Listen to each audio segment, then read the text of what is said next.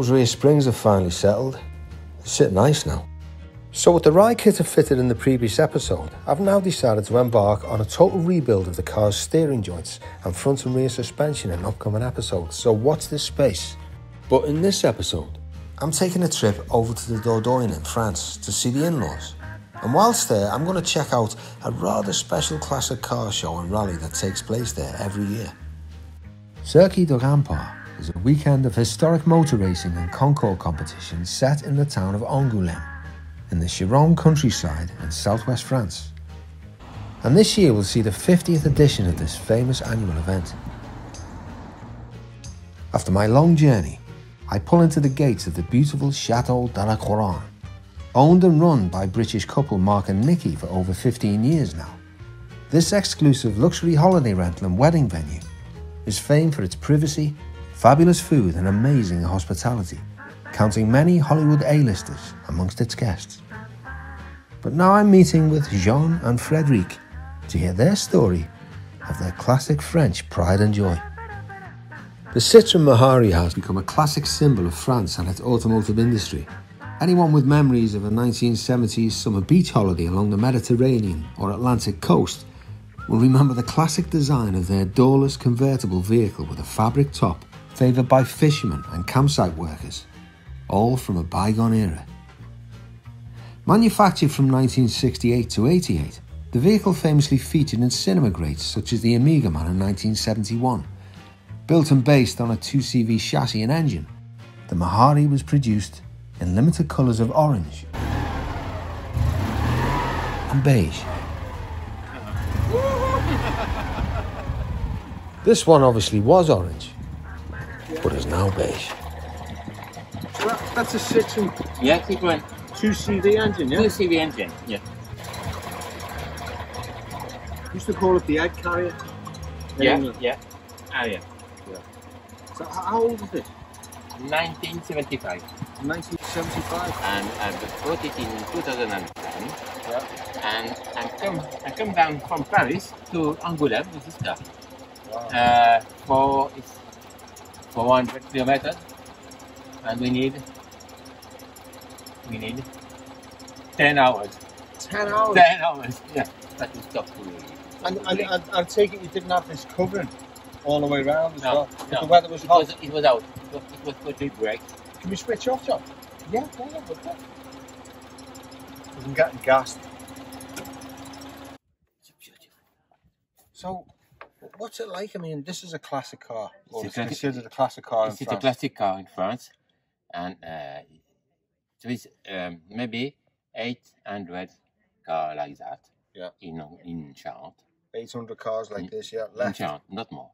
Charente and Charente-Maritime. This is plastic. It's only plastic. Only plastic. What about the environment? And this chassis is 2CV. 2CV chassis, yeah? Yeah. So tell me, when you've got a classic car in France, Yeah. how does it work out with tax and everything else? No. Is it cheaper or more expensive? No, cheaper. Yeah. Same in England. Same in England. Yeah. Yeah. You know, because insurance with this car, I pay less than €100 a year. yeah. Look inside there. Explain to us though the controls in there.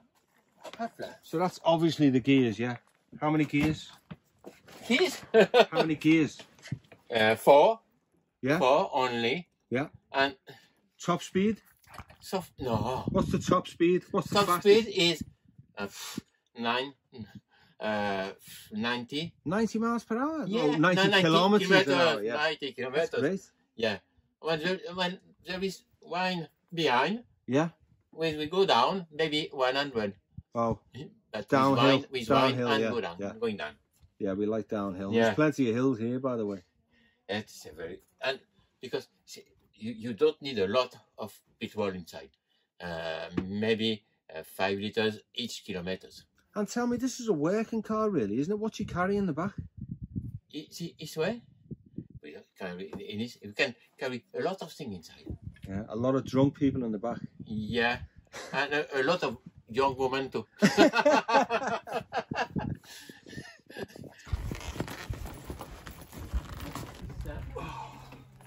Okay. can tell you've never done this ever, have you? This is the first time this has ever been on this. Yeah.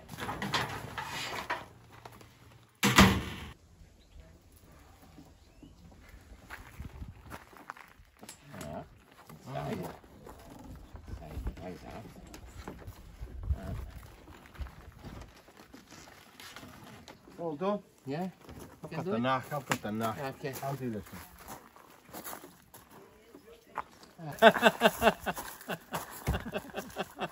So let's hear Frederique's side of the story. Tell me the lovely story about when your dad bought it new, yeah? In 75. Yes, he did in 75. I was very, very young. No. Still are. Oh, thank you.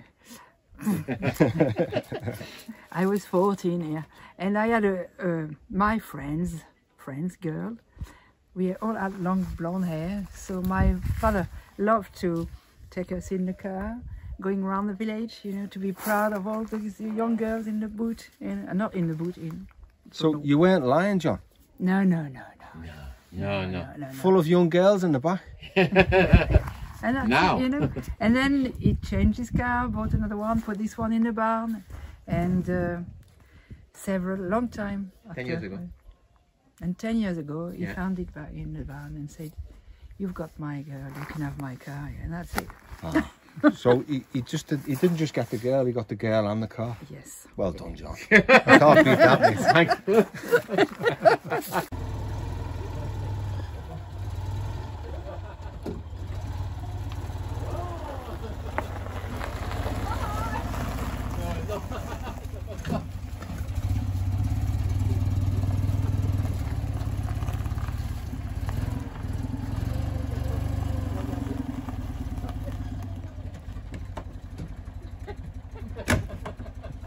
Come on, John.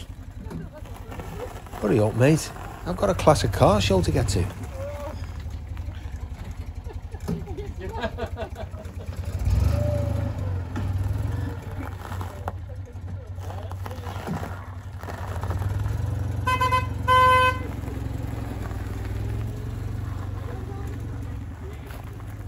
I'm sure he just got me here to help him fit that new canvas kit. Another 10-hour journey. I don't quite know what to expect. I mean, this is the first European car show I've ever been to, but I think it'll be interesting to see how the other half do it. Whoa, spoke too soon. The Brits have arrived.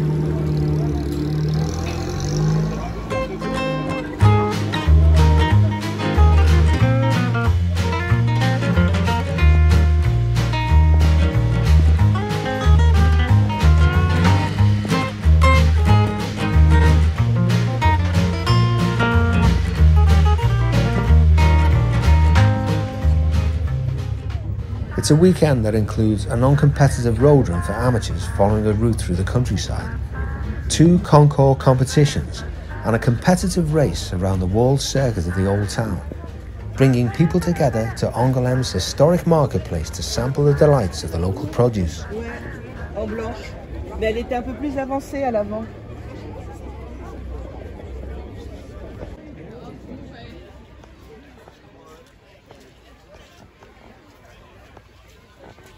Wow, the facial Vega. You know, I remember these cars when I was a kid and they seemed an awful lot bigger than this. This just seems like a giant pedal car. Maybe it's just me.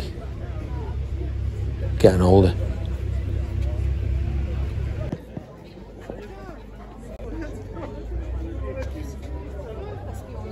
Now this is a pretty car.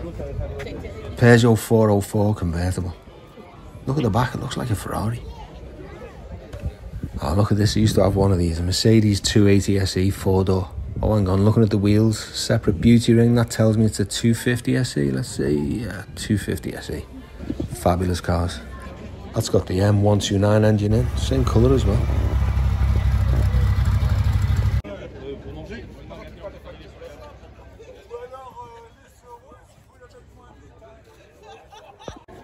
This is an interesting car. A pretty one too. A Le Mans. Anyone know what this is? It looks like a TVR from the front.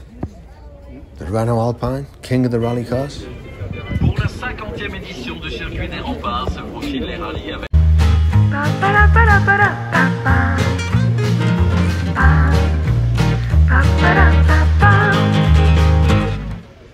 This is an event first held in 1939 as a Grand Prix and Formula 2 circuit race, only to be disrupted by the outbreak of World War II. The event was later resumed in 1947 and used until 1951 as part of the F2 Championships. It attracted racing superstars such as André Simon, Raymond Sommer, and the world-class Fangio. Over the years, this has now become an international class automobile event, bringing together classic cars from all over the world and all eras. But I was still a bit surprised to see so many British cars here in attendance.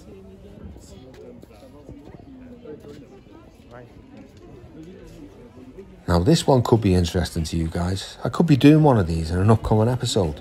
So watch this space. The BMW 3-litre CSI. Like a spaceship. Come on, I think it's got to be beer o'clock by now. The Alfa Romeo Spider. Oh, this is definitely one we could revisit in an upcoming episode. I did a full restoration of one of these a couple of years ago.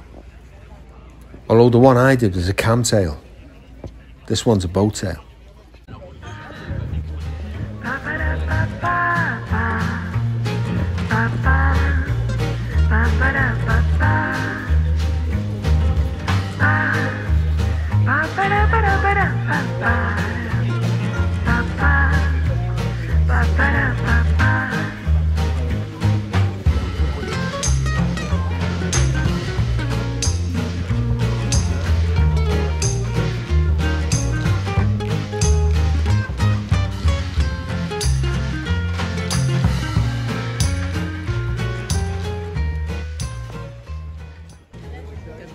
So we're finally on the way to the bar. Oh, hang on a minute. What's this? A 280 SE Coupe? Oh, I'll have to take a look at this one.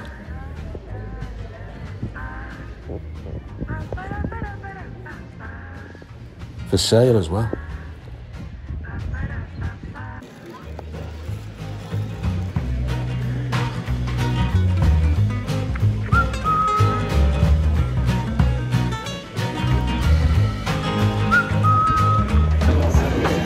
Excusez-moi, madame.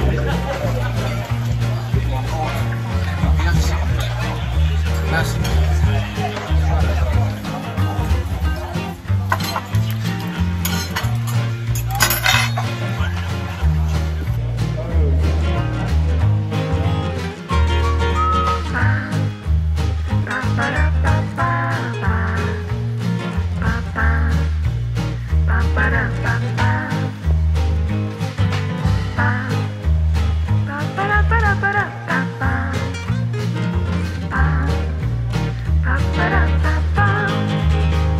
The Concours de Tat is a competition for the best restored cars in Augolême.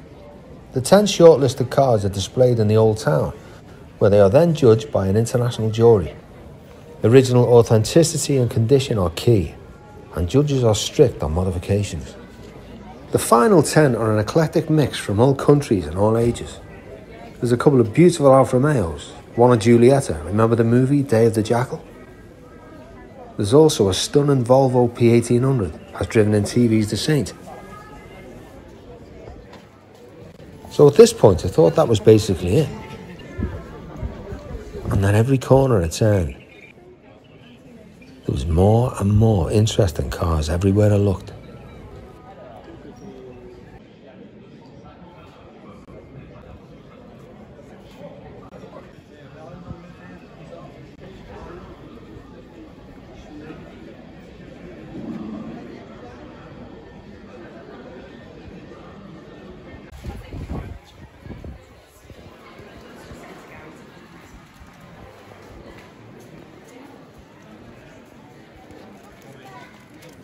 The Bugatti story is an interesting one. The Bugatti company was founded by Italian-born Ettore Bugatti in 1909 in the then German city of Mosheim, Alsace.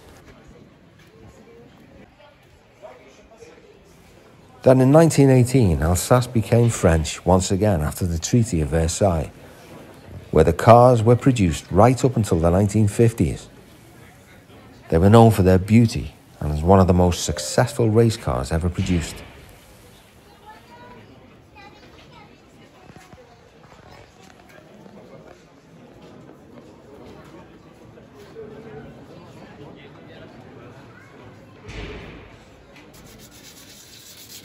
This is just like being transported back in time to the 1930s.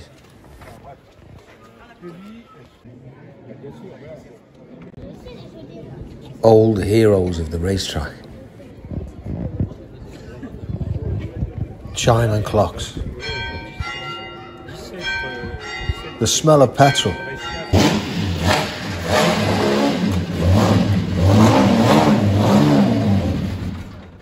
The roar of an engine.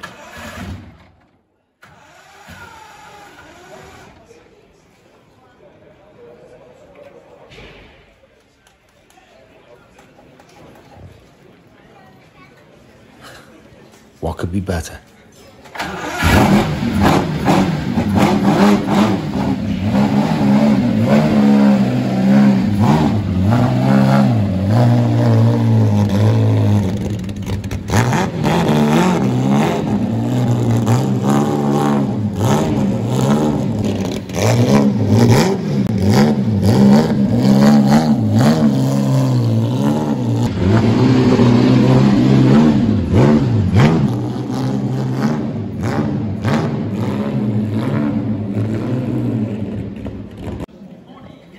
There we go.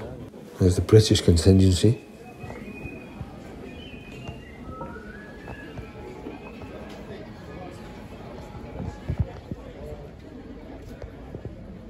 Home from home.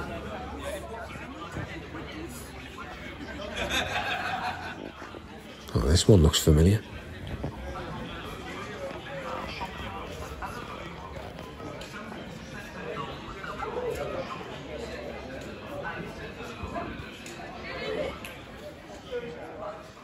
Even John Aldridge is making an appearance.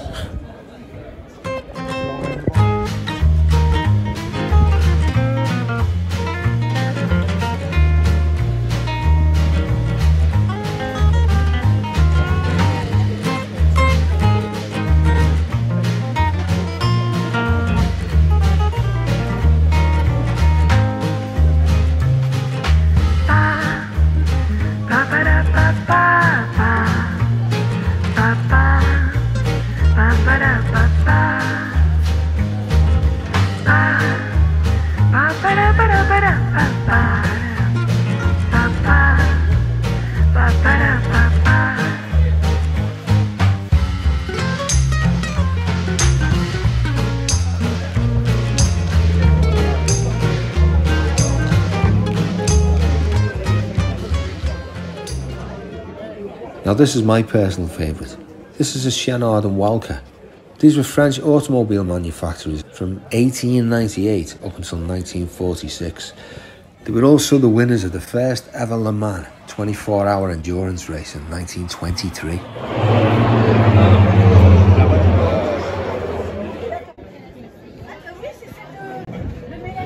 Fancy some Le Mans automobilia?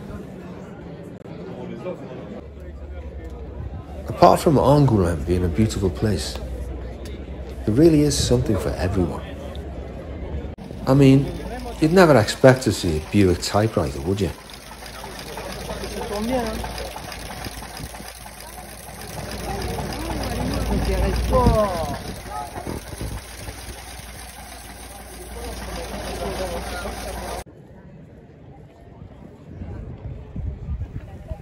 The sight of the Fiat race cars tells us we're nearing the track. The race takes place around the historic walled circuit of the Old Town, where cars pre-war up until the 1980s navigate and compete around the tight corners of the street circuit that hasn't changed since the first race back in 1939. One of the very few motor races to take place within the walls of a town. Only Monaco and Pau are the other French city street races. You know, my friends Peter and Beverly Casely Hayford used to own a beautiful chateau in Pau, which to me just seemed like a small, sleepy little town on the border of the Basque Country and Biarritz. They'd regale stories of the town shutting down each year for a whole weekend of mayhem and classic cars. And although I visited several times, it never coincided.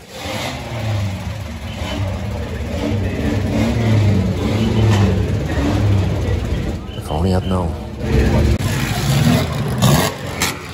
Seems like I missed out.